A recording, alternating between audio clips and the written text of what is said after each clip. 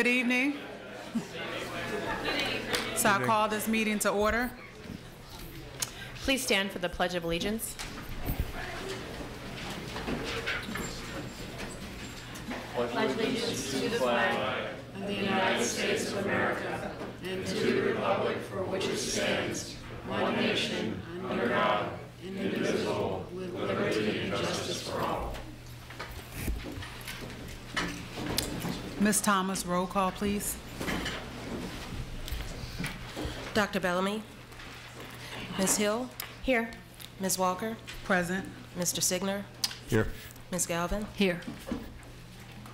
Are there any announcements? I have a couple quick ones. The Charlottesville Sister Cities Commission Grant Program is currently accepting applications. Grants will be awarded for a wide variety of activities that promote the mission of the Sister Cities Commission. Grants may range in size up to $4,000. Fundraising is eligible. Funds must be used within 1 year of receipt, and expenditures must be detailed in the year-end report made to the CSCC. For the 2019-20 grant application, please email cvillesistercities@gmail.com. Again, Cville, C-V-I-L-L-E, sistercities@gmail.com. And one more. In addition to the Civilian Review Board, appointments will be considered for the following boards and commissions at the December 16th, 2019 City Council meeting. Applications are being accepted through December 11th for the Measurements and Solutions Group and the Ridge Street Priority Neighborhood Task Force. For more information on each of these groups, please visit the city website. Click on Departments and Services and Boards and Commissions. Mayor Walker, I have one. There will be a community meeting for the Community Forest Management Plan, a new 142-acre parkland on Wednesday, November 20th, 2019, 4 p.m., the Water Street Center. That's where the TJPDC offices are. The USDA provided major funding for the city's recent acquisition of 142 acres of forested land adjacent to Ragged Mountain Reservoir. To fulfill the grant obligations of Community Forest Plan must be developed and submitted to the USDA by January 2020. The City and Department of Forestry will share information about the land, describe what is involved in a Community Forest Plan, and take input on the plan development. Some items to be included are potential trail alignments, plans for preserving, interpreting, and showcasing the qualities of the forest, and proposals for utilizing the land as an educational tool for local school students of all ages. The draft plan submitted with the grant application can be found at www.charlottesville.org/parks-and-rec, all one word, under quote-unquote events. The contact person on this is Chris Jenzik, Trails. His number is 434-970-3656, and his email address is gensic, Gensic, @charlottesville.org.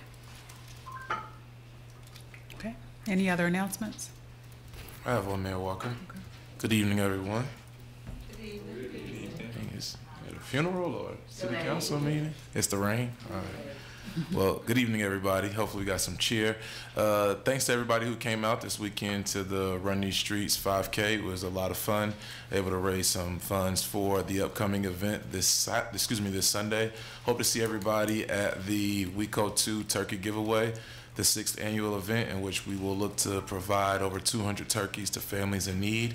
If anyone is in need of a turkey, anyone listening, please come out to the Jefferson School. That'll be this Sunday, the 24th at 2 p.m. at the Jefferson School African American Heritage Center. Early arrival is suggested for those who have been the past few years. Unfortunately, there is normally a very long line and we normally run out of turkeys. I wish that we didn't have to give away so many turkeys, but there is indeed a need in the city, in the area as a whole. So we're also still accepting donations.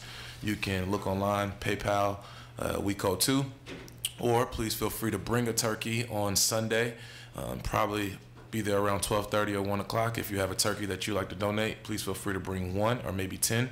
You're going to bring 10? All right, maybe. So again, we're accepting turkeys. We're trying to give away at least 200 turkeys. There will be people there who need them. And if you need a turkey also, come on out. We'll see you Sunday at 2 o'clock at the Jefferson School. Thank you. Okay. Counselor Hill.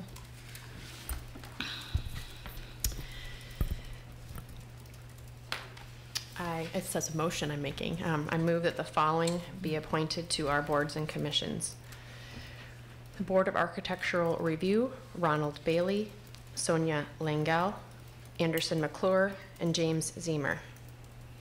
The Community Development Block Grant Task Force, Emily Cohn Miller, Matthew Gillikin, and Helen Kimball. The Housing Advisory Committee, Michael Cusano. The Parking Advisory Panel, Michael Cusano. The Parks and Recreation Advisory Board, Ann Hemingway, Edmund Mitke, Jennifer Slack, and Sean Strube. The Personnel Appeals Board, Robert Woodside. The Retirement Commission, David Swanson and Franklin Henderson. The Sister City Commission, Neely Minton. The Tree Commission, Tim Padalino and Roseanne Simon. The Vendor Appeals Board, Brian Hurst, and the Youth Council, John Kingdon. Second. Okay. Please vote. That carries 5-0. Next, we have the consent agenda. Ms. Thomas, would you read the consent agenda, please?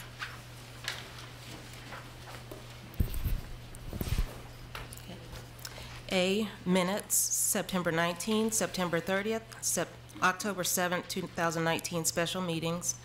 B, appropriation, Virginia Behavioral Health Docket Grant, $45,000, second reading.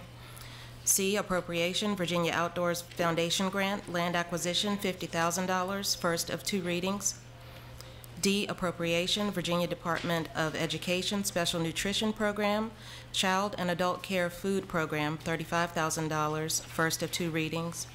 E, appropriation, Virginia Department of Social Services Employment Advancement for Temporary Aid to Needy Families Participant Grant, $130,259.83, first of two readings. F, appropriation, fire apparatus payment, reimbursement, $642,609, first of two readings. G, resolution, the Lua Project, Day of the Dead funding request, $500, one reading. H, resolution, referring New Hill Development Corporation's Star Hill Neighborhood Community Vision and Small Area Plan to the Planning Commission for consideration of amending the Charlottesville Comprehensive Plan, one reading. I, report, Charlottesville Albemarle Society for the Prevention of Cruelty to Animals, SPCA report. Okay, thank you. Is there anyone from the public who would like to speak on any item on the consent agenda?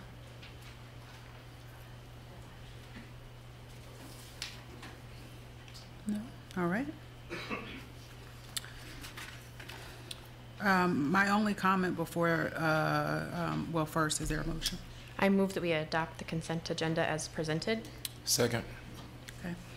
And my only comment is that we did receive an email from Mr. Fogel on the 15th, and there was a link in there that originally I think it was Arlington,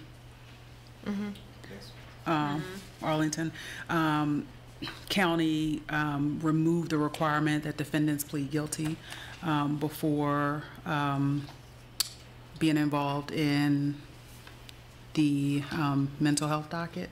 And I would just like to just put on record that I would like for us to work with our staff and partners on attempting to remove that. Great. Any other comments or questions? All right, please vote. All right, carries 5-0. Next, we have the city manager's response to community matters from the previous meeting.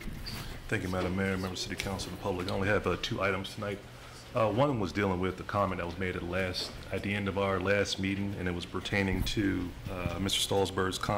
Stolzenberg's comment pertaining to funding the tree study for the downtown mall.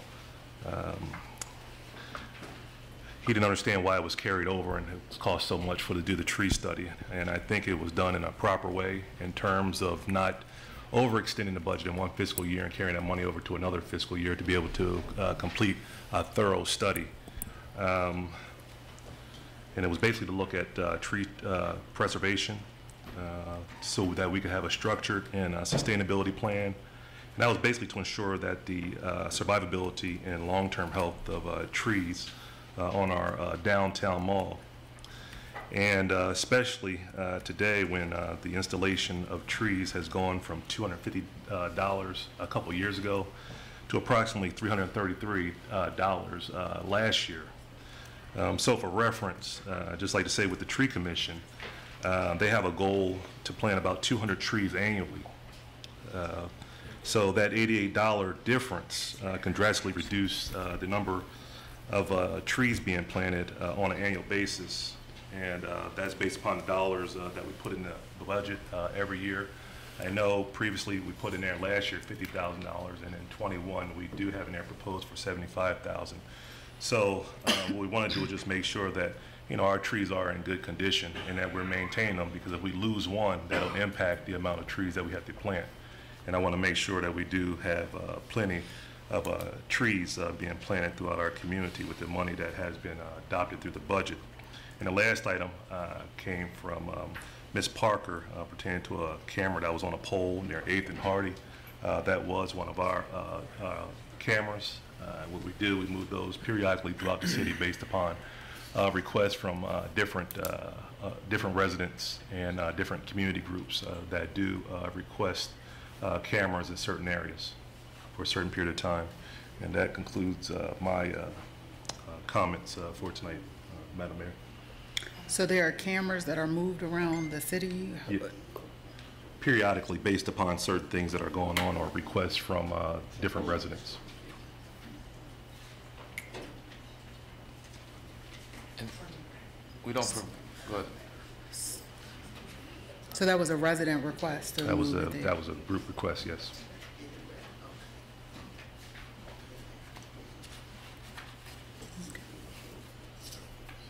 All right. You have something? So I think, Dr. Richardson, just in regards to that, while I understand, I think it's tricky and it's a slippery slope of sorts, because there are some individuals who believe that their neighborhoods will be surveyed or have extra surveillance opposed to others, and then with there being no notification, I mean, I can only imagine what the feedback would be if random cameras popped up on Park Street. Well, they do have, yeah, and they do have them in certain areas, and I mean, it's not unusual. I mean, if they request them, then we'll place them there.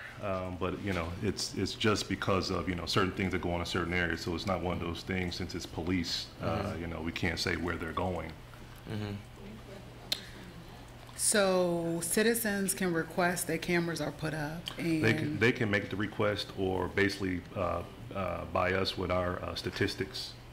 And we want to do surveillance in certain areas. Oh yeah, we need to discuss That's fine. this a little bit more. Yeah, I don't know, that sounds really interesting. To say the least. But I was just answering the question coming from the last meeting. No, I that understand. Right. All right. Did you all? Well, I would like to formally request in that regard, Mayor Walker, if there could be I don't know if we would need a formal presentation, but some kind of report to council in regards to, well, I mean, we were never notified, or at least I can't speak for the rest of council, but I was never notified that this would be a policy of sorts. And I think for transparency and just for the public's information, this needs to be known that this is occurring in some regard. And I can understand the safety perspective, but just, I mean, I know where I live, it would be, I would be rather appalled if I just came outside one day and there was a camera there for whatever reason. That's fine. We can do that. Okay. I agree. Yeah. Y'all agree? Okay. Thank you. And Mayor Walker, if I may, before we take on the community matters, I'd like to make a motion that we just read out loud the resolution that was passed on Friday, directing staff to prepare a removal of the statue located on West Main Street depicting Sacagawea, Meriwether Lewis, and William Clark. Okay. Second. Please vote. Okay. All right. Are you prepared to read it? Sure. Okay. So thank you, Mayor Walker and colleagues. Again, just as Councilor Bellamy said, for the sake of transparency and so that the public to hear, this is the resolution directing staff to prepare removal of the statue located on West Main Street depicting Sacagawea, Meriwether Lewis, and William Clark. Whereas the Charlottesville City Council convened a work session on November 15, 2019 to discuss the statue depicting Sacagawea, Meriwether Lewis, and William Clark located on West Main Street in the city of Charlottesville, Virginia. And whereas the Charlottesville City Council received input on the statue from representatives of the Shoshone and Monacan tribes, including lineal descendants of Sacagawea, and whereas the lineal descendants of Sacagawea expressed their extreme displeasure with the depiction of Sacagawea in the statue located on West Main Street, now therefore be it resolved by the Council of the City of Charlottesville, Virginia, that staff is directed to present the Council with a plan for the removal of the statue from West Main Street, and such plan shall include a cost estimate for the removal of the statue, as well as options for the disposal of the statue.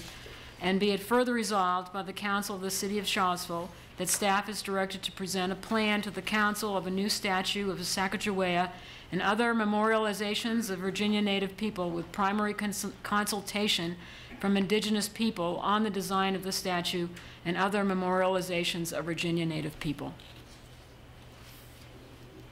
Okay. Thank you. Thank you. Are there any comments?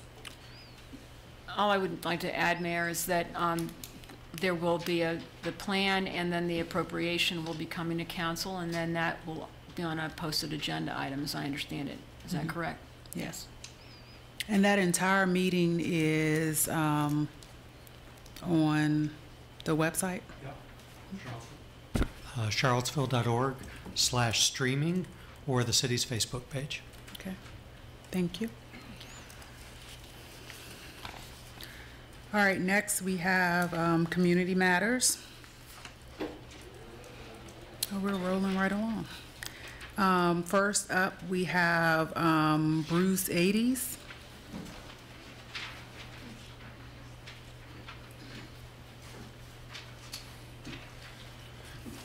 Good evening, Madam Mayor. Good and evening. Good evening, members of the City Council. Good evening. Thank you for allowing me to speak tonight. I would like to just say on behalf of the Dogwood Vietnam Memorial, I've been president of the memorial for a little while now, and actually I spoke there for the first time in 1995 when Jim Schisler, one of the founders, asked me to speak. And ever since that time I've called it the hill that heals, because it was just a little hill, but it was a place where I could go, and it was the first time I talked about Vietnam in 30 years. You wouldn't recognize me. I had a chopper, and I married my sweetheart from Forest Hills Avenue. I lived on Cherry Avenue. I grew up there, graduated from Charles Lane High School, and was drafted in the Marine Corps, went to Vietnam. We lost a lot of folks, and 28 of them memorialized there on that hill. Some of them were UVA graduates, because you lost your, as soon as you graduated from UVA, you lost your deferment. But I just want to right now just thank you for appointing the working group. It was made up of city staffers and 3 community representatives and 3 Vietnam veterans. It was a good working group. We met 5 times, and we had, I think we had a lot of success. We got on the same page in some areas, not everywhere, but we all ended up wanting to pursue what City Council started in 2008, which was a pedestrian bridge called G1 option. It was actually approved by City Council in 2008. It was a pedestrian bridge across the John Warner Parkway to connecting the trails that were going. It was a bike and and Ped Bridge that was connecting the trails. That's the one we ended up with, and because of that, the only thing we added to that was 35 parking spaces. We saw the hill over there where the laydown area and the parking was for the construction of the John Warner Parkway. And of course, it was the road was an entrance was already put in 750 feet down the way, so it didn't affect VDOT at all. And it just seemed like a natural thing. And we asked the city to see how many parking places they could put there. They said 35. So it would serve, it would be 340 feet ped and bike connector bridge that would eliminate all the safety issues of crossing 7 lanes of traffic, both for the folks, you know, probably the most beautiful and most underutilized trail in the system, if you ask Chris Jensick, is the Meadow Creek Parkway Trail. And that would provide parking right there adjacent to that trail. You could even put, well, am I done? Yeah, I'm sorry. But you could finish Thank your you very thought. much. Thank Okay. you. Thank you. All right. Jim Schisler.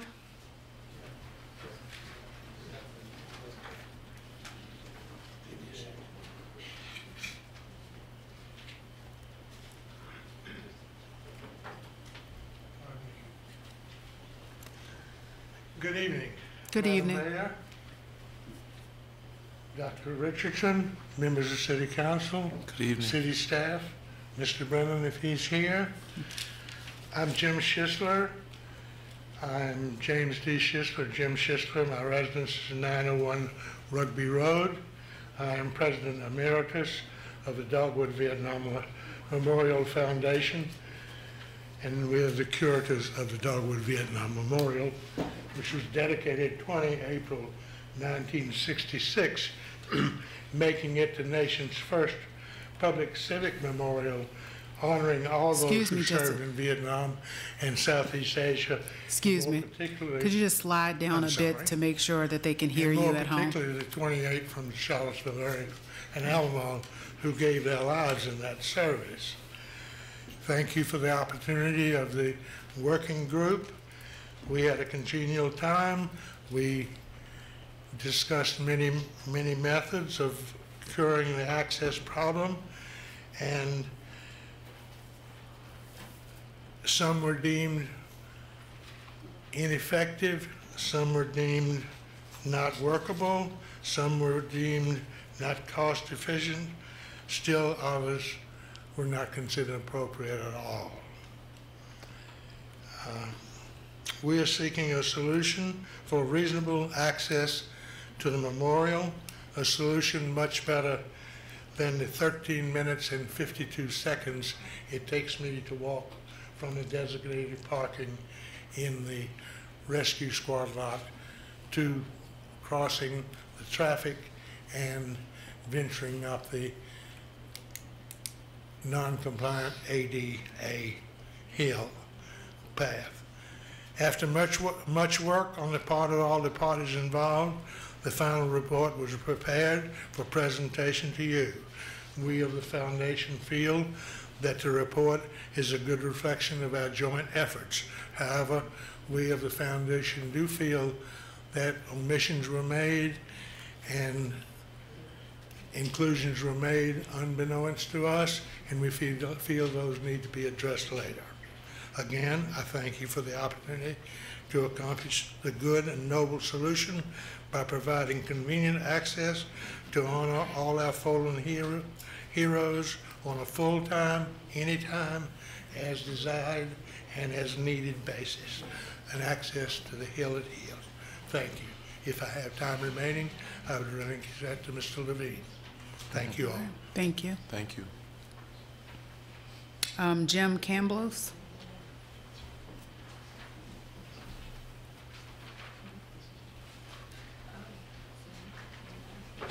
Madam Mayor and Council. Good evening. I'm Jim Camblos. I've lived in Charlottesville, Albemarle all my life. I got drafted in 1969. I spent 24 years active plus reserves. Proud of that service. 2 of my friends are on that hill. you know all the history of the John Warner Parkway and the skate park and all the rest of it. I don't need to go over that again.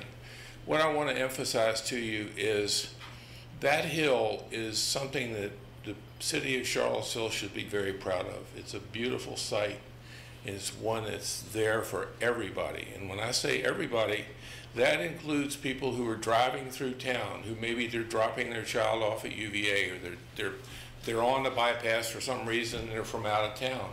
They should be able, along with everybody in Charlottesville and Albemarle, they should be able to get to that hill, and they can't do it now.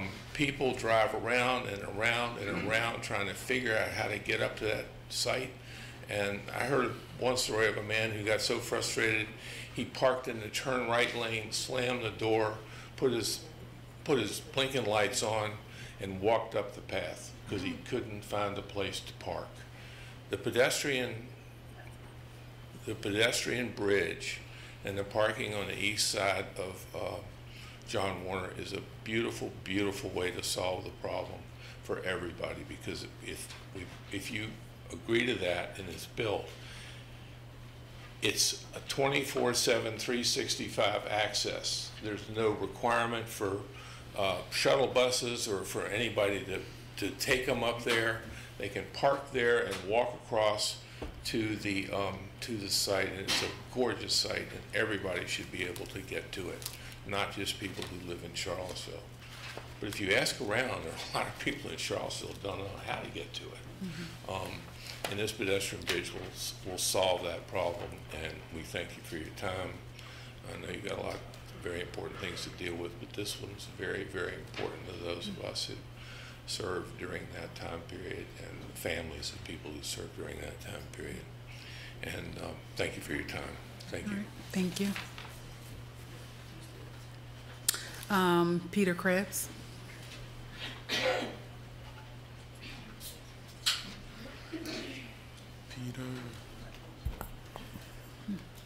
Good evening. I'm Peter Krebs, Community Outreach Coordinator for the Piedmont Environmental Council. We're working with the city, the county, and the university to create a comprehensive network of bicycle and pedestrian infrastructure. This will have many environmental, economic, health, and social benefits, and is a fantastic return on investment. For now, however, there's much to be done before many residents will feel safe and comfortable walking and biking in their daily lives, often with good reason. On June 24th, local native Robin Heitman was struck by a vehicle and killed while riding her bike in New York City. Robin's sister Rachel had a close call just 2 weeks later on Preston Avenue. Today, as we speak, their parents are in Richmond to observe the World Day of Remembrance for road traffic victims.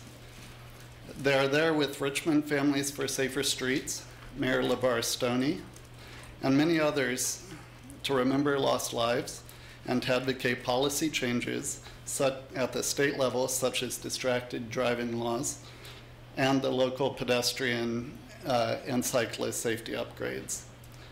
There's also been a string of local casualties recently, including Charlottesville resident Bradley Dorman, who lost his life while trying to cross Route 29 in Albemarle County. At least 2 others were struck within just a few blocks of this building a few days after that, but I believe both of them survived. Thank goodness for that. We do well to remember Robin, Bradley, and all the others here tonight and always. I'll pause for just a second for that.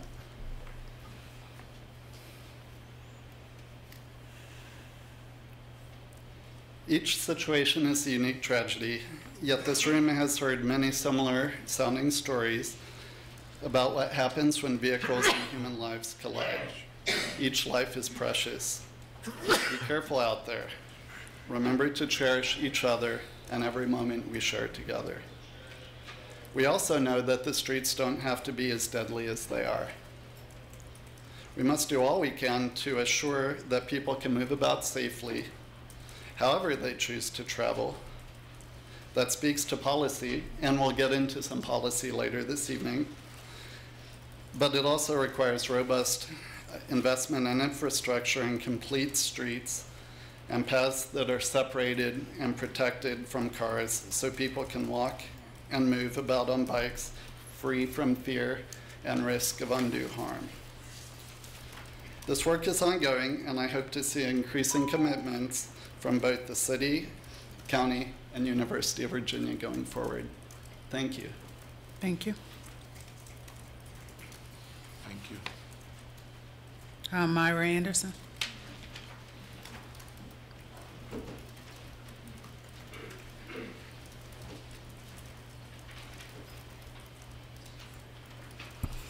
Good evening. Good members of the evening. council.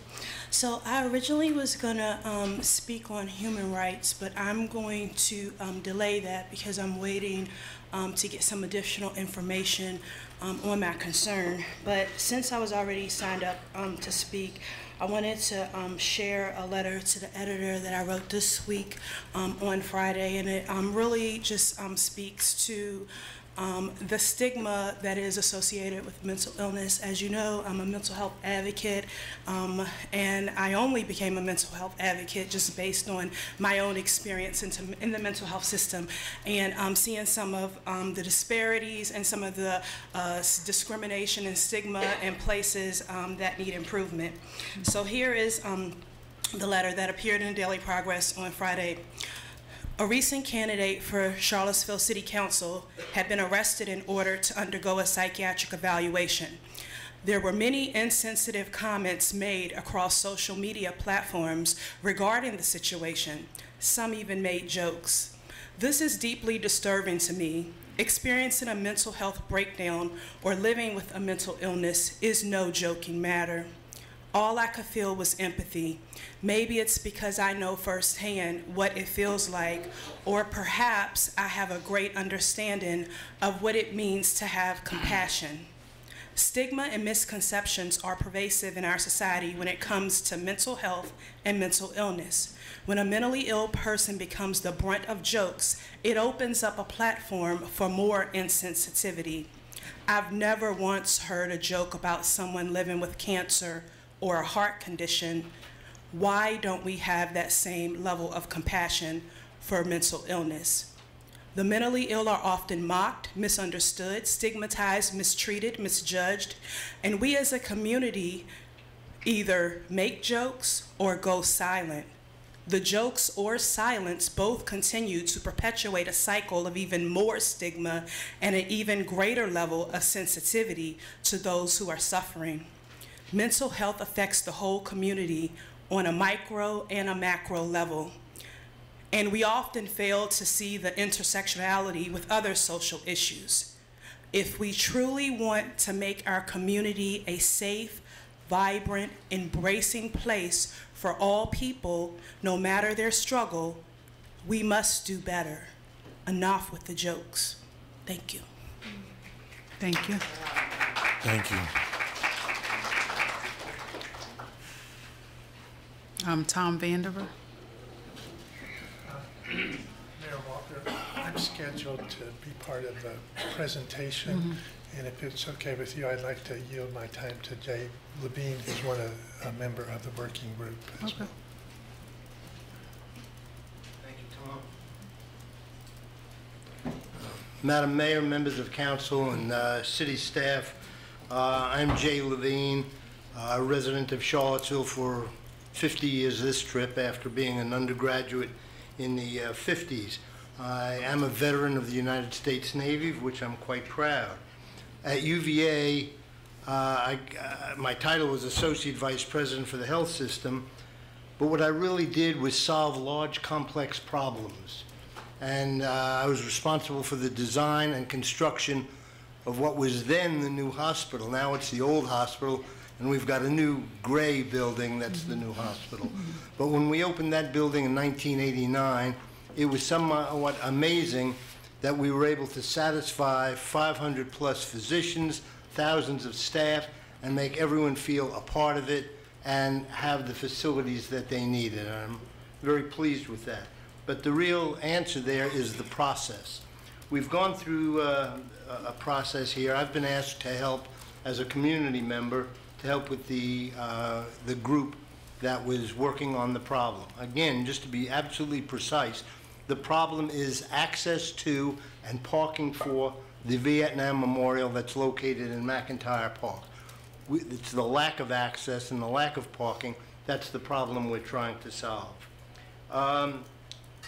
In solving any problem, and this one is complex because there are pros, cons, implications, and so on, but in solving any problem, as I think you all know, is first to define it. And it has been defined very clearly. The best way to make you understand the problem in greater definition is to ask you to go to the Vietnam Memorial. Go and park at the Charlottesville Alamo Rescue Squad, cross the 7 lanes of high-speed traffic, cross John Warner Parkway, and climb up the asphalt path up there, and time yourself, and then come back down. And then think about doing that if you were not as mobile as you are and as healthy as you are, if you were a Vietnam vet and was somewhat debilitated, or if you were in a wheelchair. It's impossible. It's not just difficult. You know, in World War II, the Seabees, the Navy builders, used to say, if it's very, very difficult, consider it done. If it's impossible, it'll take just a bit longer. A little bit longer won't work here. You cannot get there from here if you're not fully capable. So we've defined the problem. As a working group, we have worked to identify the possible solutions, which is the next step in a large, complex problem. We have evaluated all of the options and possibilities, and we, as a working group with city staff, have selected the optimal option. It is not the least expensive, but it is clearly the best and has the best payoff to solve the problem. And then start down the path of using that information and solving the problem. What we need from you is to understand the problem, we hope you will, and then to do what is necessary to help us implement it with an amendment or whatever the appropriate things are. Thank you very much for your time. Thank you. Mary Carey. All right, Julian Talaferro.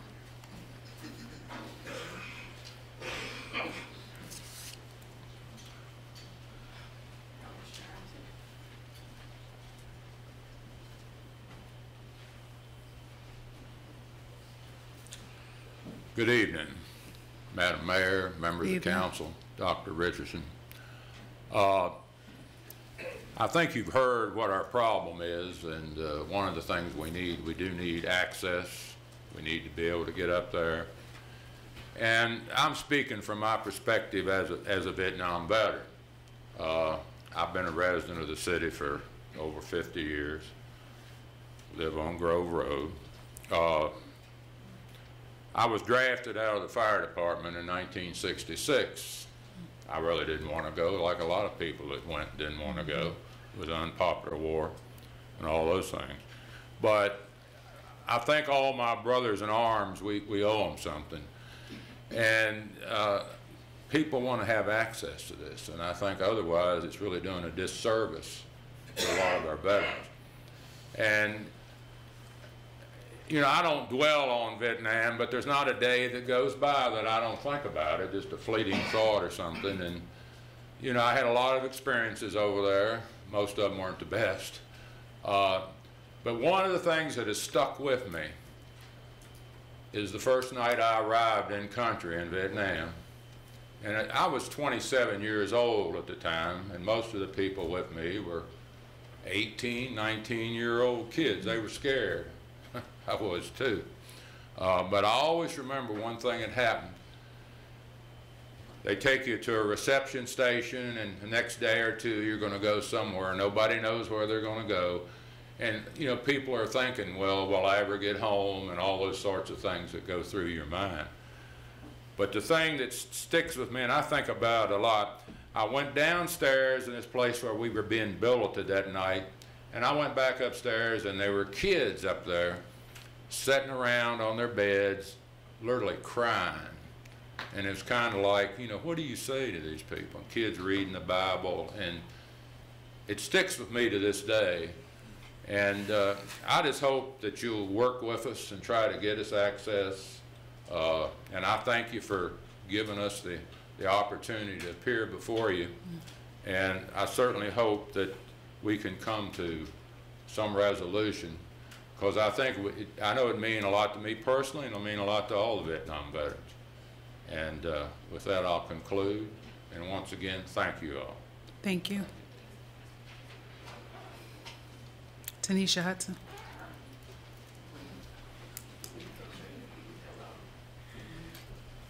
Good evening, Mayor, members of council, and Dr. Richardson.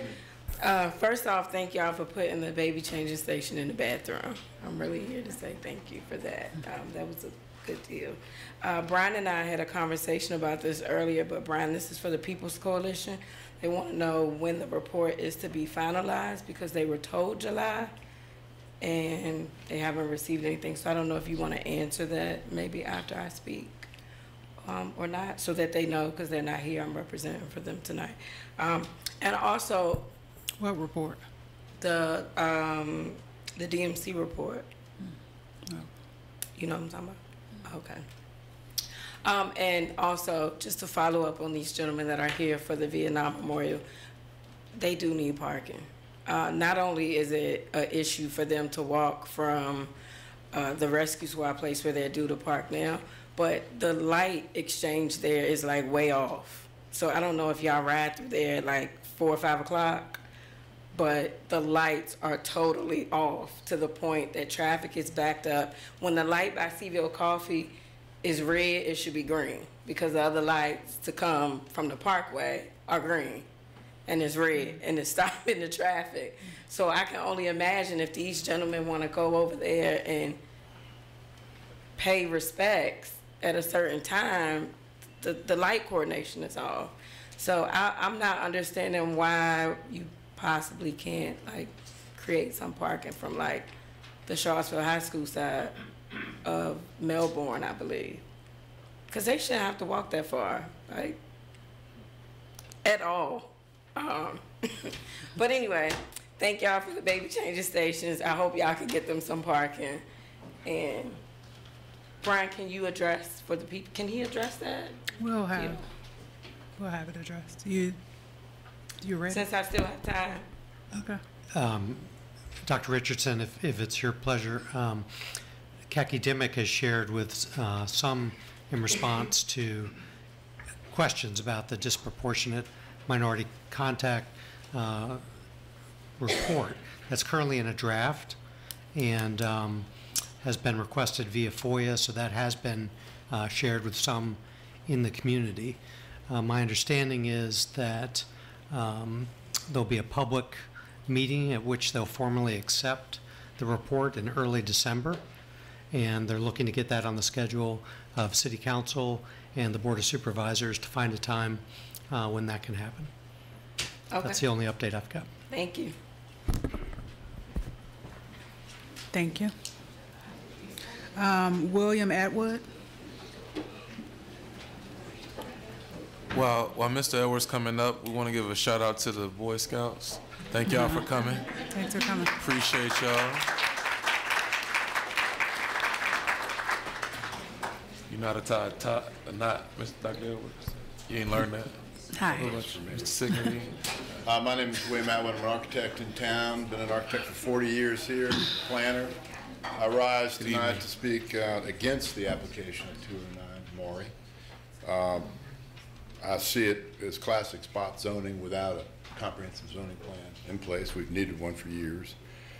And as I recall, the only time I've spoke about this to you all, you asked that particular developer to provide a site plan.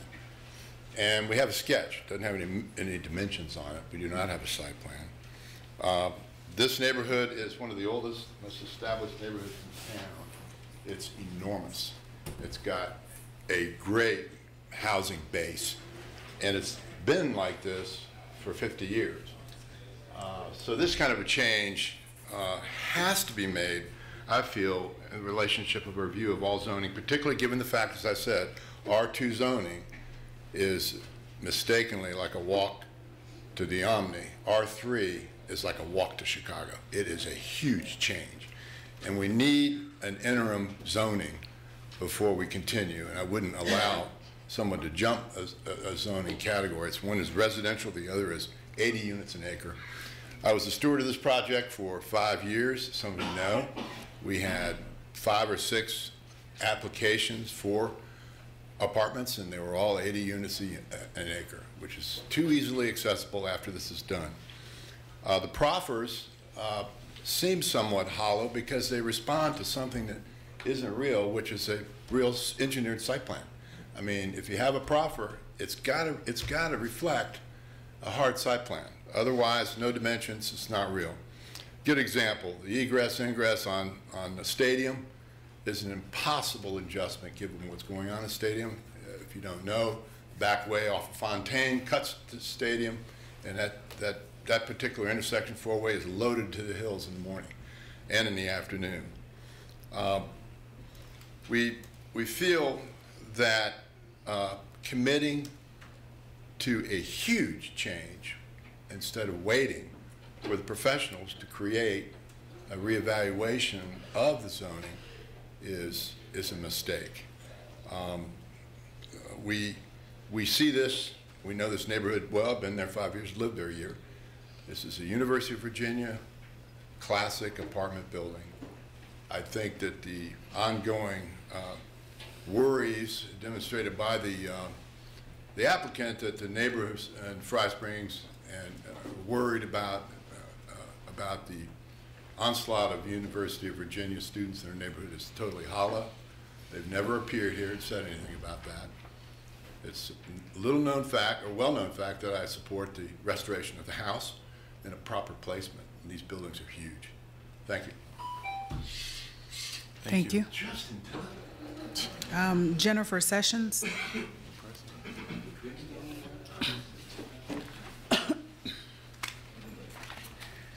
Hi, Madam Mayor, members of council, and city staff.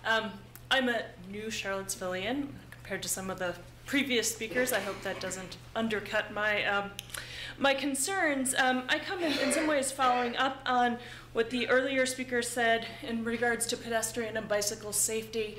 And I share every single one of the concerns that he mentioned. But I want to put this in the context of the proposal that's coming up as agenda number 8 regarding the e-scooter program. I'm a pedestrian, a cyclist, and a rider of public transport. I get around the city several miles a day on foot, on my bicycle, and on the bus. I have not once, since they appeared, in my travels managed to go from point A to point B without seeing one of the following: a scooter riding on a sidewalk, riding the wrong way in a bike lane, parked in a travel lane, a driveway, in front of a fire hydrant, in a walkway, in a curb cut, in front of a pedestrian call button, in front of a bus stop, at a building entrance, or in an ADA ramp. All of the places that are mentioned in the current proposed policy as the things that scooter riders should avoid. They do not avoid them. That suggests that the current system is simply inadequate. Secondly, a system that requires that any violation of the recommendations be reported by those pedestrians or those cyclists whose mobility and safety is impeded by the scooters, that it makes it the responsibility of those people and of the citizens of Charlottesville, rather than the for-profit companies that own these scooters or the users of the scooters, to police themselves, is simply unacceptable. If the companies cannot find a way to control their own users and their own machines, they simply should not be allowed to operate in the city limits. I would also say thank you for the promise to remove the Lewis and Clark Memorial. Thank you. Thank you. Okay. So we have some additional spaces if there's anyone else who would like to speak.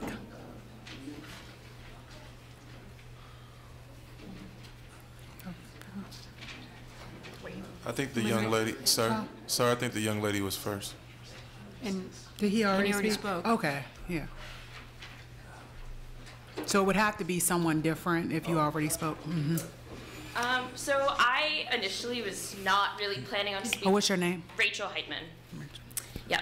I was not initially planning at speaking at this meeting. I am a representative for student council at the university, and we like to come to the meeting so that we can keep our community involved and engaged. But after the words of the man from the Piedmont Environmental Council, I just wanted to reiterate the importance of what he said. Our streets are not safe, and if we want to have a city that promotes bike safety and the health of its citizens and to be welcoming, we need to have safer streets. I've been hit by cars twice this year, and my sister died in New York City. I cycle everywhere. I cycled here from the university, from my class, which I got out around 5:50 p.m. There was less than a mile of bike lanes between the central grounds of the university and here, and that was only on Main Street. And then I think also kind of following what Jennifer has said, the e-scooters also present a significant issue and challenge alongside bike infrastructure. If we want to be able to implement e-scooters to promote a more healthy and environmentally friendly city, we need to first build that infrastructure, and we need to make sure that the users are regulated. As a university student, I am probably one of the minority who absolutely hate the scooters. I think that they are completely misused, and I think that they present dangers not only to cyclists, but other pedestrians and to motorists. And I think that if we want to maintain that program, that they need to be reevaluated and how they're used and how users are regulated. I think that's all I have to say. Thank you. Okay, thank you. Thank you. Anyone else who would like to speak that hasn't been up? No? It's a good night. All right. So we're going to close public comment. All right, so we should be able to get into the next first report. Mayor Walker, can I just say something just briefly? First off, I just, with all the veterans in the room, I just definitely want to thank you for your service. And there's some pretty moving statements made tonight of sacrifice. And so thank you for what you've done for us. And Ms. Heitman, I am very sorry for your loss. Very sorry. Thank you for having the courage to come up and talk about it. Okay. All right, so next we have the Dogwood Vietnam Veterans Memorial Alternatives Report.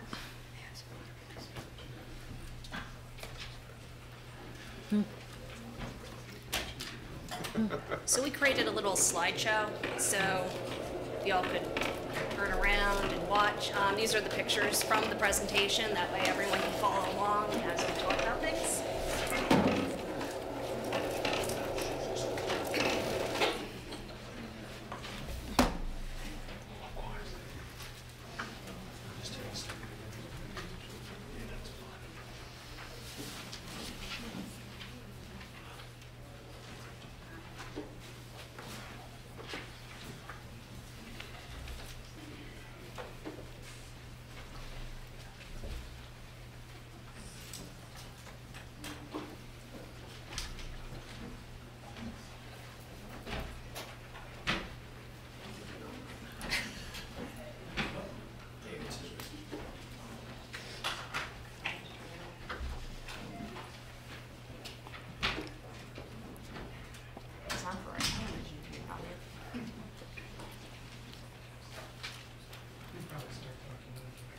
Okay, so I'm Jeanette Yanichek. I'm UCI Program Manager for the City of Charlottesville. I was the project manager for the Interchange Project. So one of the first pictures you're going to see was the memorial before the Interchange Project. So you would see a memorial on top of a hill.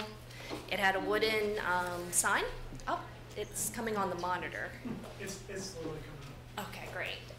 So if you look at the monitors here, you would see the memorial. It's on top of the hill. There's a wooden sign declaring it as such. There was a Memorial Drive sign as well.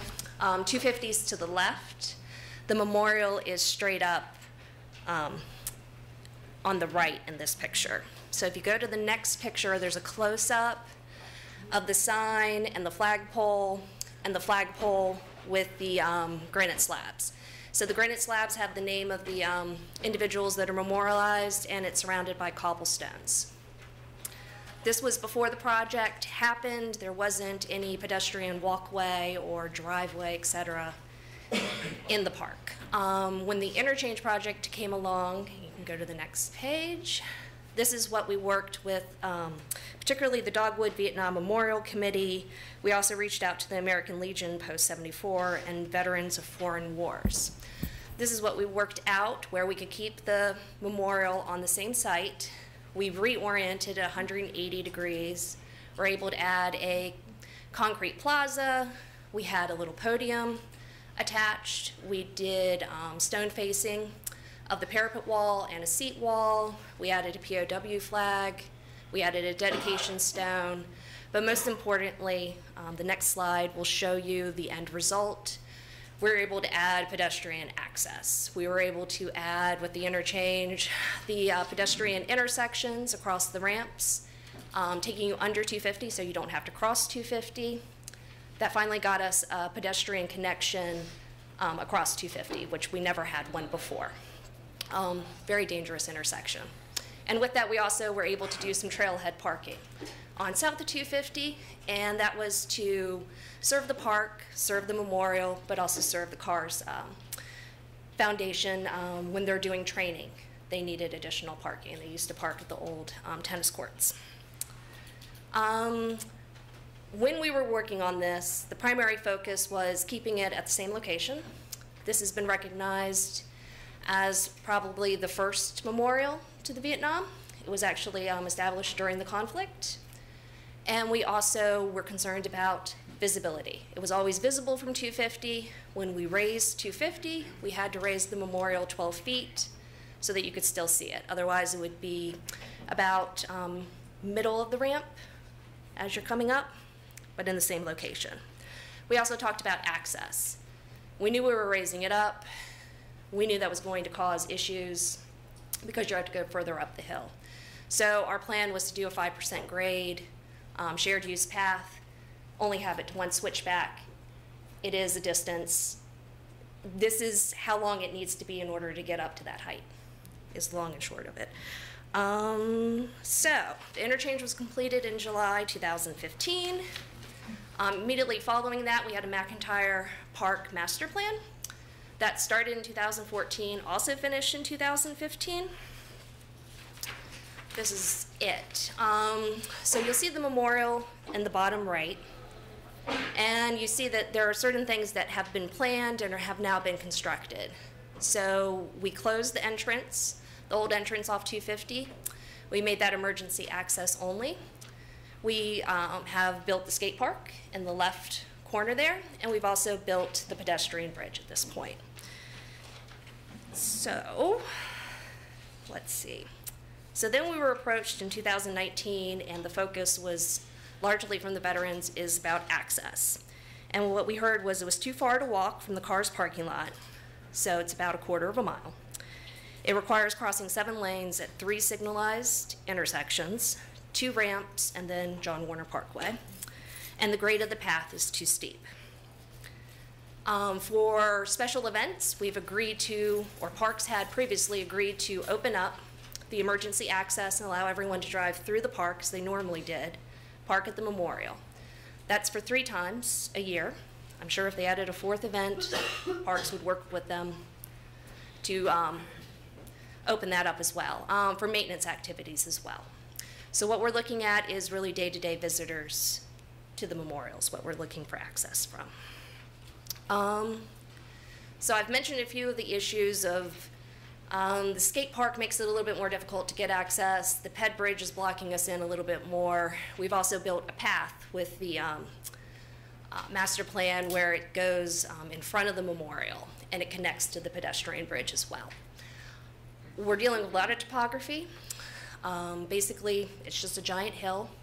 And both of the roadways which border it are limited access, but they're also depressed. So trying to get connections and access to the memorial from either of those has been a tough constraint. So Brendan's going to go over all the different things that we looked at trying to fix this problem. One quick question. Can you show me the emergency access point?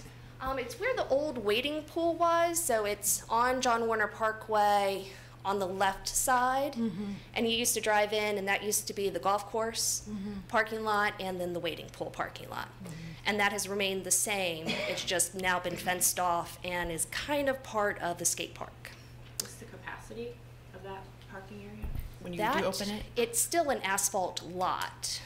So, I don't know, 35, 40? There's no striped parking there, it's just asphalt at this point.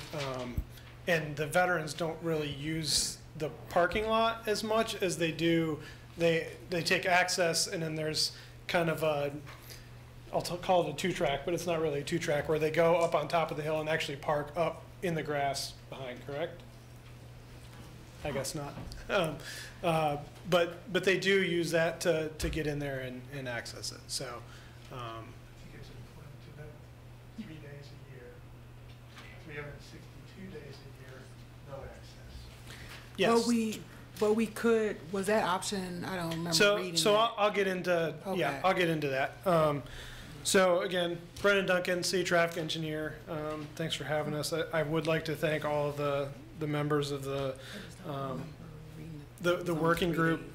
As was stated earlier, we've had 5 meetings on this and worked through a lot of things. We also as well had kind of a guest appearance from VDOT. Joel D'Annunzio, who's one of the resident engineers, came and weighed in as well. So we had identified there was 22 total options that the group had kind of gone through and weighed. Several of them were short-term, mid-term, and long-term. We've addressed the majority of the short-term ones that we could.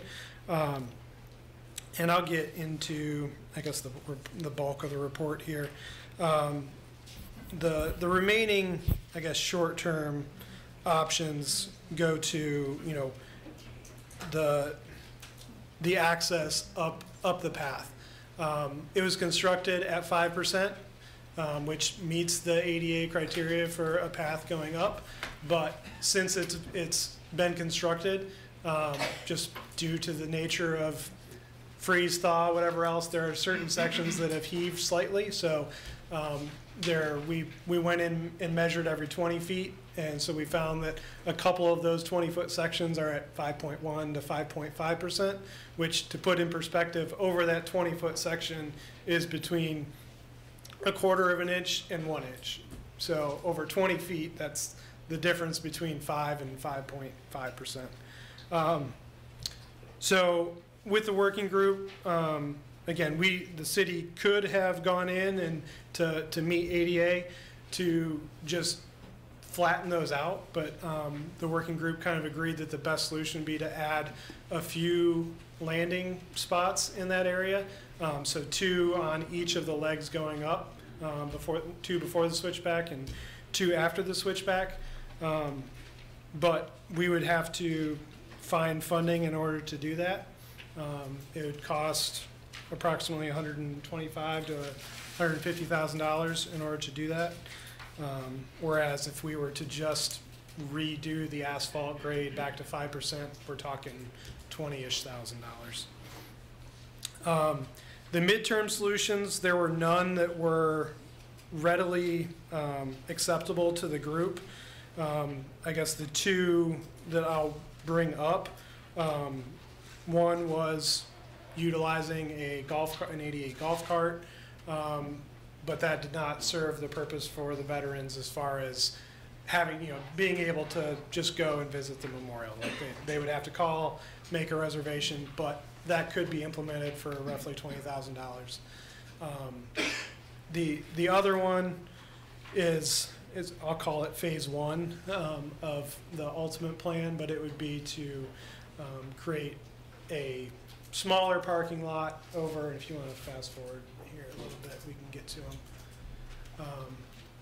So back, yep, sorry. Two. So yeah, so it would be creating a small parking lot. It wouldn't necessarily have to be this full 35 space in the interim, but create a spot and create a sidewalk, and I guess you can go forward to that other one. Keep going. Creating a small parking lot to the north that would connect via a sidewalk. This would eliminate all of the crossings of the ramps, but you would still have to cross John Warner Parkway. So that, I guess, brings us to the ultimate solution that the group landed on, which is doing a bridge and a parking lot over John Warner Parkway. This was really the only viable solution that would meet safety requirements. And Madam Mayor, to your point about the access of the wading pool, both VDOT and myself had assessed that, and due to the merging traffic and the speed of John Warner Park, that pool and that access point was available long before the interchange kind of came together. And because of the merging traffic, the acceleration, both VDOT and myself, it's really not a safe spot to come back. You've got people that are either slowing down or speeding up there, and to try and add another conflict point just wasn't really viable. You can kind of see the two lines in here, the pink and the yellow, were two options that were talked about as far as access off of either the ramp or 250 and then back out to John Warner Parkway. And really, it just wasn't really a feasible option to do that. So again, back to go. I thought there was some restrictions around what we could and couldn't do in terms of access off of John Warner Parkway. It is excuse me. It is limited access. We did talk to VDOT about it. It's not something that's insurmountable. And even with our final option, there is going to be access to that parking lot off of John Warner Parkway. So you want to jump ahead one? So yeah, so like I was saying, this is kind of the interim solution of building a parking lot and having a drive off of what used to be the construction entrance for when we were doing it. Go one more. So this would be, call it the short bridge option of 115 feet. This would essentially get you from the parking lot to the switchback, and you'd still have 250 feet of climb, from there up. The next option that was presented was a bridge, all the way over. I'll just say that the longer the bridge, it's not just linearly more expensive. It gets kind of exponentially more expensive the longer the bridge gets. So we did not cost this one. The cost that was in council's report was just for the short bridge option. But with all that being said, these were kind of the findings that we had. It's really, again, because of all the other improvements that have been done and the planning that's been done over the years, we've kind of boxed ourselves in the corner. If we want 24/7, 365 access to the Vietnam Memorial, this is really the only viable way to do that. Otherwise, you have to live with one of the options of a parking lot and walking across traffic. Those, there's really, because of the topography, because of their desire to leave the memorial where it is and not move it, and all those factors come into play. This is really the only thing that would service that need. I do have a question. So on the short bridge, and there is no problem with the slope of the bridge. You've got enough length to comply with ADA and gradient. So the parking lot on the east side would actually be, if you haven't driven by there, there's kind of a knoll up there. Oh, yeah. So there's already some vertical rise All there. right. So the bridge itself would be, at that, 2-3%. Okay. Right. Grade. So we would, more than likely, there would have to be a small switchback on the parking lot side, just, like you would have for, any kind of access to a building to raise up 3 or 4 feet, like just a small switchback. 6 feet is what Jeanette's telling me. What's the clearance requirement there? So we would probably be going for 17 feet to the, 17 feet to the bottom of the bridge. The minimum we could go would be 15. What is the next bridge at? What is the 250 bypass height? That's 17 and a half feet. Right. Just don't want to ever create another corner situation. Right, yeah, no, we're not wanting to do that either. So that's why, my recommendation again would be to go with the 17 and a half feet. But again, that would, we would be able to get over the bridge, you'd have the access.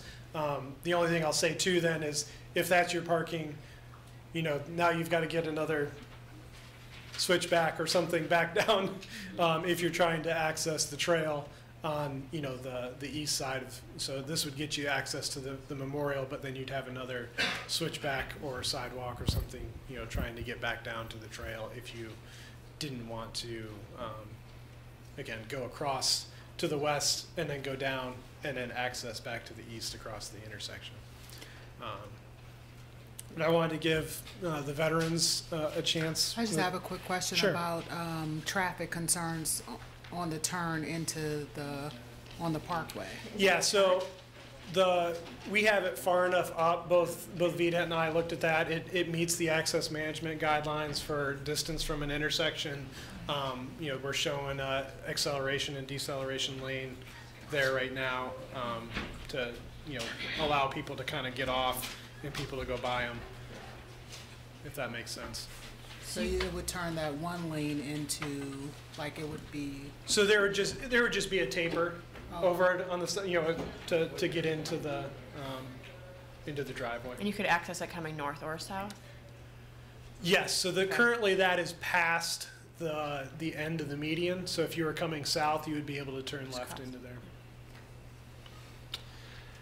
And this is probably a dumb question, but so it was raised 12 feet, and that's one of the things that caused all this. Right. Is that there's no way, instead of the option of moving it, which is noted, there's no way to lower it because there's concrete. I mean, you'd basically demolish the memorial that we built, lower it, and then rebuild it. But I mean, because that wouldn't.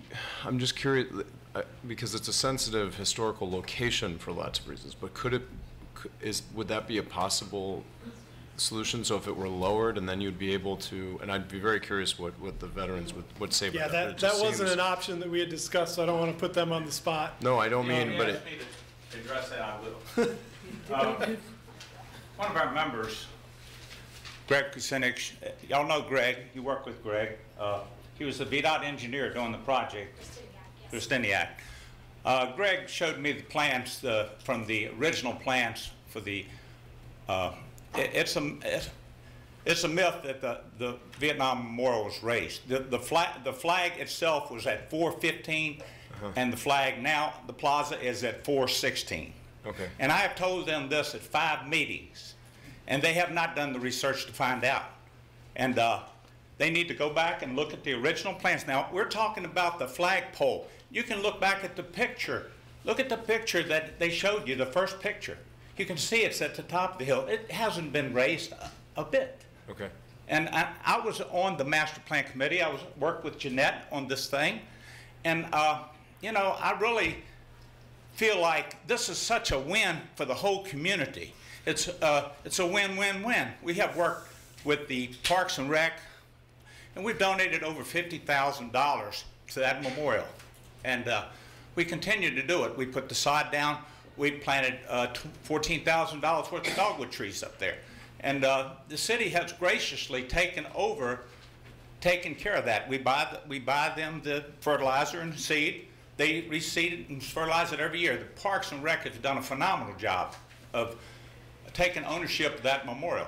And I'm not sure who's taken over for Brian Daly, but we look forward to working with Parks and Rec in the future. You have an asset here.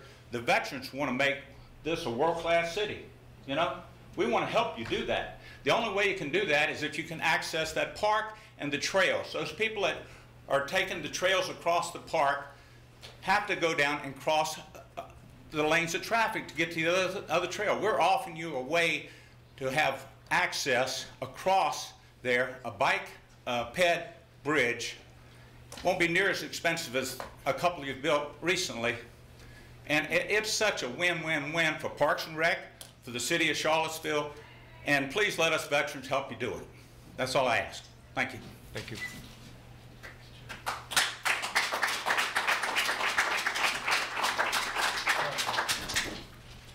Mayor Walker and council, I was also a member of the working group. And I would like to start, even though the report says no action needed, I think there is action needed. The first thing I would like to point out is the existing access does not comply with federal law. It hasn't complied for 7 years. The city has been out of compliance for 7 years. During that period of time, the city has twice, when I was on council back in the 90s, we looked at the master plan. This part of the park was designated as passive activity. However, once the parkway was approved, the existing skate park was relocated to the wading pool area and basically abandoning the passive use concept. In that period of time, over $4 million has been spent relocating and rebuilding the skate park and a very elaborate pedestrian bridge across the railroad. Only this year, the city put in a new parking lot, a 24-space parking lot adjacent to the railroad to allow what is now, if you want to go to the skate park, it's a 500-foot walk from the parking. However, our folks who want to visit, anyone who wants to visit the eastern edge of the park and see the memorial has to travel a quarter mile and cross all this traffic. That's why, even though the pedestrian bridge is getting short shift in the presentation, we really feel like it is a major asset to the community. It reinstitutes a plan that was already there in 2008 as the John Warner Parkway was being planned. The reason for it being removed is still unclear. But this access point would also assist people visiting other amenities like the proposed botanical gardens. But what I want to say to you is, in the original draft of this report, improvements to the existing asphalt trail were labeled immediate solutions. It's been changed in your report to say short term. I would say it's already been 7 years. You are in jeopardy as a city.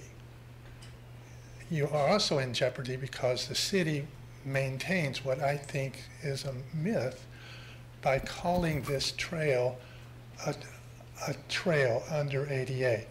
It doesn't satisfy the requirements for a trail. It's a very sloppy attempt at what I think is an oversight. Oh, we forgot, there's the memorial, let's do something. Oh, we'll slop down this asphalt trail. But we do have the opportunity to address that. And the reason I think you need immediate action is to at least show some good faith and say, well, we're at least going to get this thing to 5%, even though it's probably not a trail. Maybe that'll buy us some time. And we can show our good faith by approving this project, perhaps giving it a location on the CIP. That would allow, for example, there's TAP money from VDOT that would be eligible for this project. Right now, next year, the city will begin a 6-year plan, the multimodal improvements plan, $974 million. If your staff is creative and aggressive, much of this work could be folded into that. And I would ask you to press the staff to look creatively and not just say, no, it can't be done. Beyond that, I would say that the project also offers you a number of opportunities. One is it connects 2 arterial bicycle routes and connects them throughout the park, throughout the city in this case. It also eliminates several, I guess what VDOT would call conflict areas where pedestrians and vehicles come together. We've already heard some of the problems with that. I would also say this is not just for veterans, it's for everybody.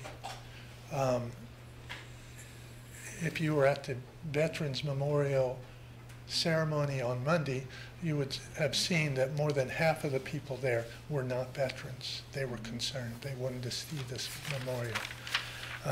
But I would encourage you to press the staff and say, find me some reprogrammed money. Let's fix this thing right now. Let's get it done, not wait.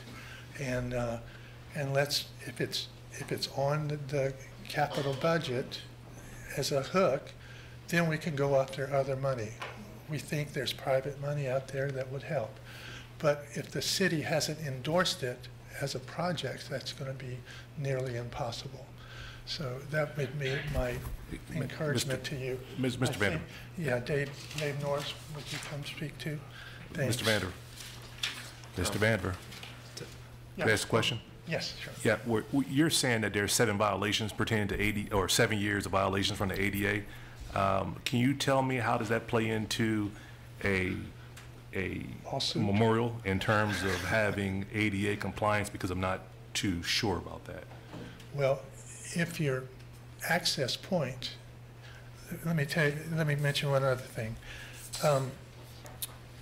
Section 206.4 and 206.3 of the ADA require, with new construction, that 60% of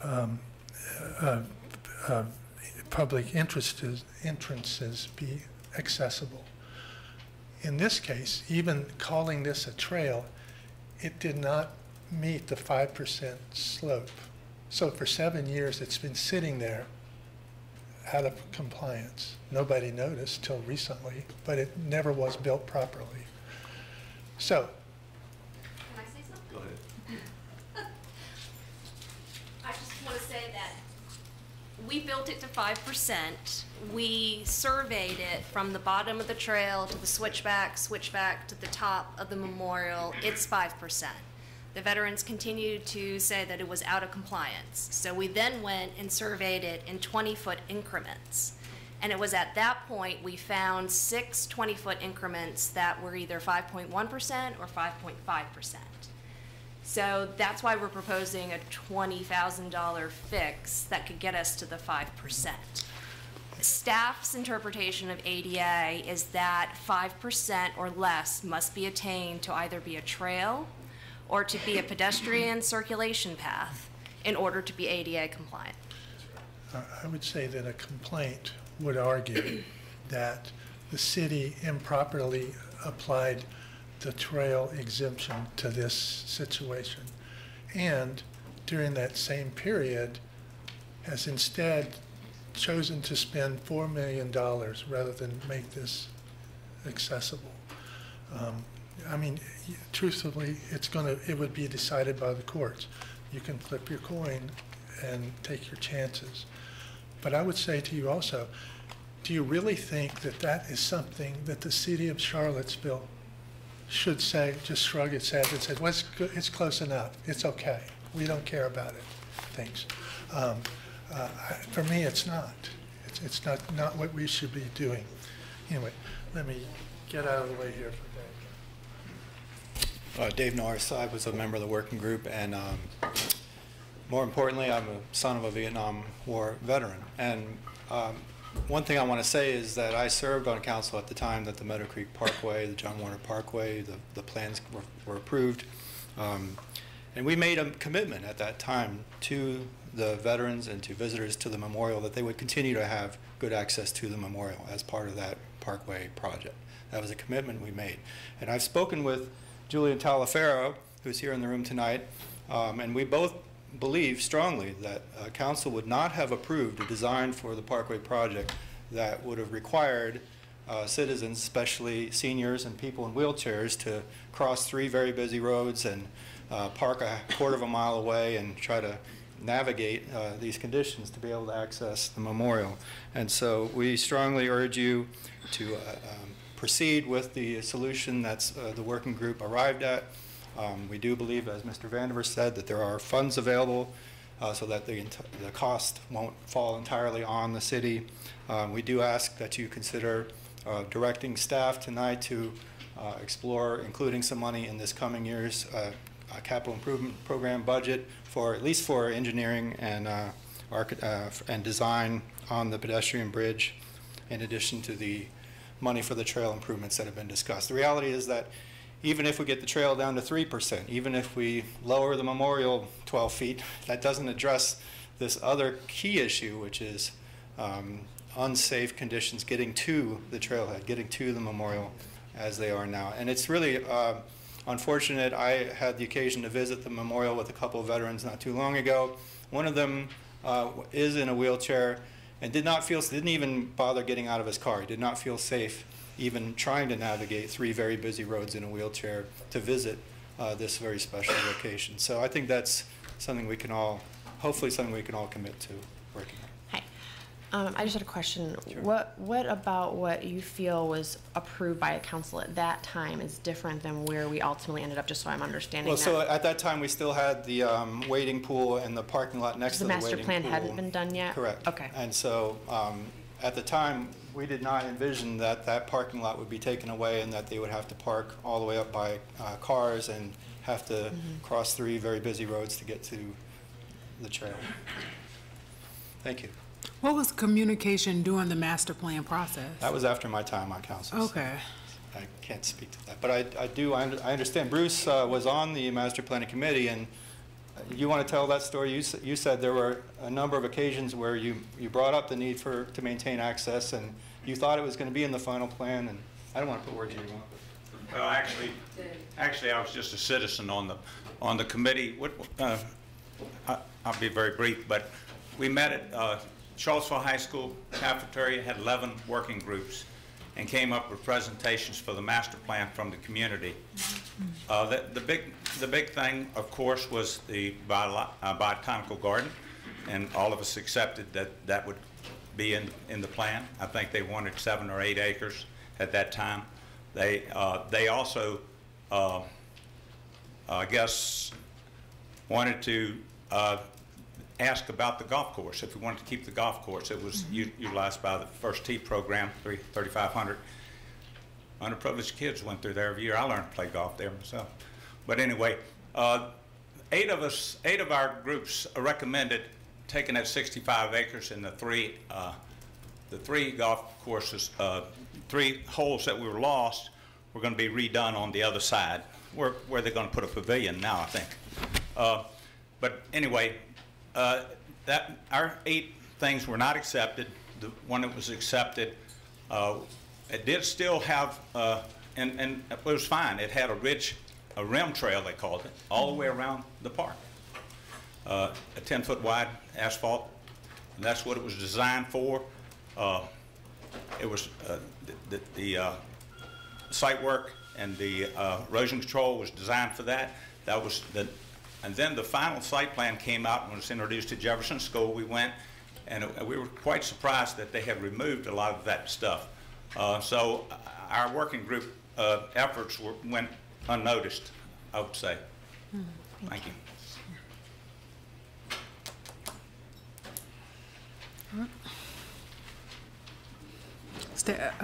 Staff, are there any comments after?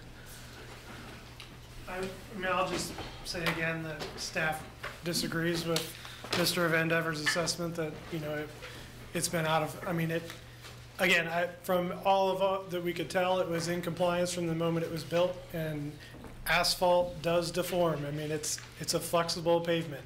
So we're talking about 1/4 of an inch to an inch. It has moved over time and is no longer compliant from that standpoint, that it doesn't meet the 5%. We can fix that. You know, the fact that the code that he's referencing is in reference to buildings, not necessarily, you know, a park and something that is, you know, was intended to be recreational in nature like this. It's not a facility, it's a park. So again, staff does not believe that, you know, we're in violation from that standpoint of what he referenced. But other than that, you know, we would like direction from staff direction from council as staff as to how you would like us to proceed. Would you like us to just do the repaving? Do you want us to, you know, go after, you know, we'll need additional funds, whether we try and find that somewhere else in the budget, or you find, you know, help us with that as far as, you know, doing additional landing spaces to put that in, or do we want to move forward with some kind of midterm option of getting started on engineering, on a parking lot, sidewalk? I'd like to we just need direction on what to do. Madam Mayor and Dr. Richardson, this is going to be kind of a procedural point, but we in the past have had a lot of difficulty when items come up when they're not framed as ready for a motion, depending on whatever prep work happened before that, for council to make a crisp decision on. And this one, it could be a very unproductive use of our deliberative time up here to have to weigh 8 different options and kind of openly debate them without a motion between all of them having been framed for us. So I'm not sure what the purpose here will be for us 5 to do right now. Like, I can sort of, this is like taking on the flavor of a work session. That's what I'm thinking. This is more like a work session. Which is fine. We did previously have space for work sessions on Thursday nights, or we had moved them into Tuesday nights, and I would suggest to Dr. Richardson, like, I'm speaking personally, I'm very interested in the idea of building a pedestrian bridge along the model of the other ones. We're doing the capital budget right now, but we've just heard about the botanical gardens also, which is a really big deal. So if this could be sort of synced up with that other piece, which we do want to solve the infrastructure that would enable but we're doing a lot of other discussions about the capital budget right now too, and if there's other sources of funds, but I would want to know with the city manager how you evaluated that amid all these. Well, let me just say this one thing, is that this came to you as a report to give you information update on it and where we're at and how we're proceeding in terms of working with the veterans. What I would do, because as you know, our CIP right now, we're at our limit in terms of being able to fund in terms of our projected revenues going into fiscal year 2021. So what I would suggest is that we would go into a work session. We would have further conversation about this and then decide, is this, and I'm not saying it's not a priority, but is it a priority to basically reduce or basically eliminate other projects that are already in line in terms of going into fiscal year 2021, or do we continue to look at outer years to be able to do something? As was mentioned, about the trail, I mean, that could be something that we could look at in terms of a short term, but anything long term, I would put it in the capital. because you talk about priorities, you know, as I talked about before, you know, I still, my understanding, and y'all correct me if I'm wrong, but always been a priority since I got here was housing and schools and looking at that. And then after that, being able to look at other things. But I know that, you know, when we talk about capital projects, when we talk about things that were done in the past, have they been given funding in the past and done things to a certain point? I can answer that in the affirmative and say yes, in terms of them having dollars giving to the memorial at the park. Is it something you want to plan later on as it becomes more of a priority to be able to do that? We can do that. We can talk about that. But I think it'd be more so a work session because this is just a report. And I think, and Madam Mayor, just one other question would be if there are, as Mr. Vandenberg said, if there are, because of the nature of this, if there would be potential different sources of funds, that would be very relevant information to bring into. And if creative, hold tight. Sorry, so we have looked at different funding sources. So Smart Scale, it has 5 different criteria. Right, I doubt it would score incredibly low, right, and we don't recommend that. Revenue sharing is a possibility where the city would put up half of it and ask for the state to put up half of it. This is going to be a little interesting of an application because it's a parking lot and it is a pedestrian bridge that connects a parking lot to a memorial. It's not a transportation corridor, so we'll Can I ask a question about that? Yes. It kind of very quickly brushed over the idea of a switchback to connect to the bike trail. But if it became very much more connected to the multi-use trail, it would very much become a bike ped corridor that would provide alternative routes for commuting. It would be alternative, but we'd also, revenue sharing, they don't really put any, we could put an application together, it's up to us to justify. They don't really get into that. It's more that it's 200, 300 feet away from a crossing where we've had no incidences that's well, I guess, signalized, et cetera. So maybe. And just so you know, that application deadline has been missed for this year. It's for the next 2 years. So an application, the next available application would be 2 years from now. So how about the TAP funds? The TAP fund and enhancement grant, the district normally gets $1 million, Culpeper. They want a complete project. So we would be taking all the funding for the district. The members at large at the CTP also get $1 million that they can place on a project. So if this was written in such a way that garnered enough attention, that's a possibility. But I would again say that local funds are needed. And that's been missed too, that deadline. So I have just a couple comments. I think the questions I had around the access point, like wherever we are, you know, however long it takes us to have the working group make some decisions, however long it's on this, ends up on the CIP plan, which I think we should place it on there, the unfunded list that we requested, just so we can know. And hopefully you all are looking at the Parks Master Plan, just knowing, I think it was maybe less than 600 people who participated in the survey responses for that. So just weighing out what has become a priority on that would be, you know, helpful information as we explored the the potential funding for whatever projects that are within that area. But the access that they have 3 times a year, while we're deciding, is there a way to explore what that may look like, opening that up to just more days? I mean, again, you run into the safety issues, and which days are you? I mean, which days are you trying to open it up? I don't know. I mean, I just think that's a conversation. Again, if there's another event or something like that that's going on, like we don't necessarily have an issue with opening it up, you know, for an event. It's much more the all day, every day, you know, access issues. Yeah, I understand that. With that, and in reality, if you open that up, you're going to get the skateboarders that are pulling in there and parking 24/7 as opposed to the people who probably want to visit the memorial, because that place is always packed. I just think that may be a conversation that we can have to figure out while we're in this process, just, maybe there could be more than 3 days per year of access until we figure out the rest of it. Well, I think that's a discussion that we would have to have with the veterans pertaining to that, if they wanted to have more opportunities to be there other than the 3 days. Right. Maybe it's 10 days.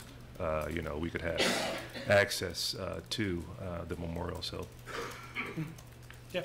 So is that? Are there any other questions? I'm sorry. No, but who will be responsible for having that conversation to even see if that's something? Yeah, that staff is can reach back worth out through okay. the working group to talk through that. And the immediate solutions, that is something also that we would explore in the work session, is what? That's it, yeah. Okay. And wait a minute, in terms of what? Just the possibility. I mean, there's really two immediate Yeah. solutions. But two options. Two options. Yeah, I'm looking at them right now. Yep. I had them marked. But it sounds clear from just the feedback we've heard that that's really not addressing the main issue. The main No. issue is Yeah. The main far issue more is significant parking than this and access. adjusted access. Yep. Yeah. The 5% walkway is not the main issue. Right. For them, so. Okay. And Mayor Walker, just for the record, I mean, I was here when we had the approval of the east of the McIntyre master plan approval. This did not come up then. It didn't come up then. So, yeah, there were the discussions about whether or not there was going to be a golf course at the top of the hill, whether it was going to be passive or active space. There was the conversation that slowly grew about the skate park coming in. We knew that the wading pool was obsolete. It needed to be replaced. And I say this not in any way to minimize the intense importance of access to this beautiful, very big investment that we've made for the Vietnam Memorial, because it makes no sense to have this beautiful memorial and the people that it is giving tribute to cannot access it. So this is a revelation, right? This is a new wrinkle to this story that we need to find a solution for. And it does seem that there's a near term and that there's a long-term solution. I would say we do need to get this baked into the capital budget. It does need to be part of the broader conversation of bike, ped, greenway, corridor access, because there could be more funds available in that regard. But I don't want anyone to leave tonight thinking that we're not taking this seriously. We have got to time it right. It is something that's grown up as a problem over time. And as our veterans have aged, access has changed in terms of how it needs to be dealt with. And so we need to be sensitive about that. We need to be customer oriented about that. And also, everyone, we need to be practical about it. This capital budget ain't got the room in it for something this big. But maybe further, a couple of 2 years down the road, it will. And what can we do to make it, as Mayor Walker's saying, what can we do right now that will start accommodating the needs sooner versus later? But I do think this is something that needs to get fixed permanently, and it's got to get on our radar, because it hadn't been before, and it makes no sense to not be able to have access to that beautiful memorial. But I'll say, too, that just hearing the comments about what the working group and the information that at some point it seems that they thought that the conversations they were having, at least at the Parks and Rec level, was going to make sure access was available. It didn't come up. So that's the importance of making sure that the reports that come out of those advisory committees, that we are able to look at those and see if, and I don't know if staff. And Brian Daly was on this committee before he resigned from the city, and he had stated that there was never any kind of written agreement that said that the access off the wading pool remain, or, there was never that promise made. I know Dave spoke that wasn't, council's intent was there was going to be access, Yes. but it wasn't necessarily that it was always going to be in that spot. And unfortunately, I think we've boxed ourselves in a corner. It looks like it. It's very difficult to get access to it at this point. Yeah. Okay. All right, thank you.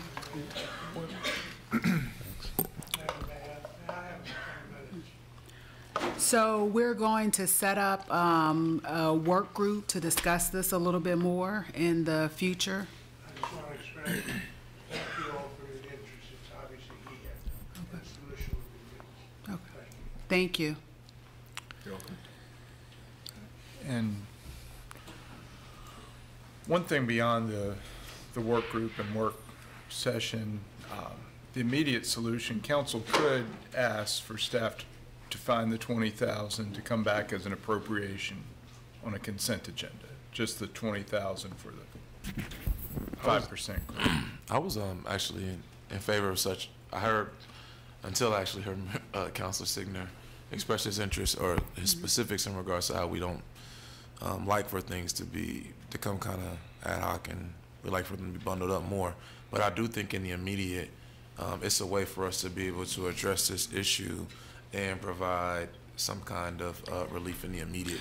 But I think what staff said about 5.1 and 5.3 and 5.5, is that what I heard?